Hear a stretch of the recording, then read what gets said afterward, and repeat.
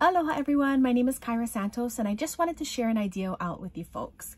So on your bubble mailers, you'll have two sides. Basically, this is a side that we normally put our actual shipping label on, right? So we are gonna save a little bit of money by not putting it on that side, but putting it on this side.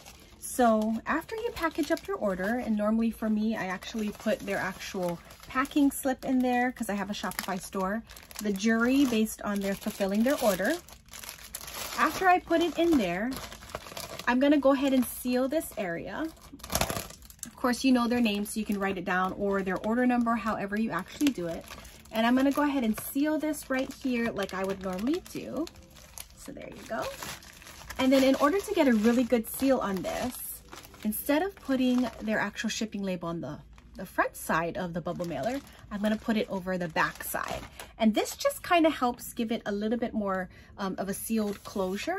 So there's my shipping label, and I'm going to go ahead and grab my bubble mailer as you guys saw earlier. And I'm just going to go ahead and center it and put it right there. Now, if you want to add a sticker on there, you can do that as well. But then, once again, this just helps seal the package even more.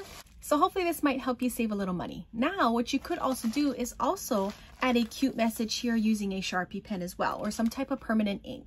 So in this case, this package is for my beautiful friend, Molly. So if I write, "Thank you, Molly, for your order," and make sure you write it in permanent ink. There you go. Your package looks fabulous, just like that. And this is the other side of it. So hopefully this might help you save a little bit money. Well, have a good one.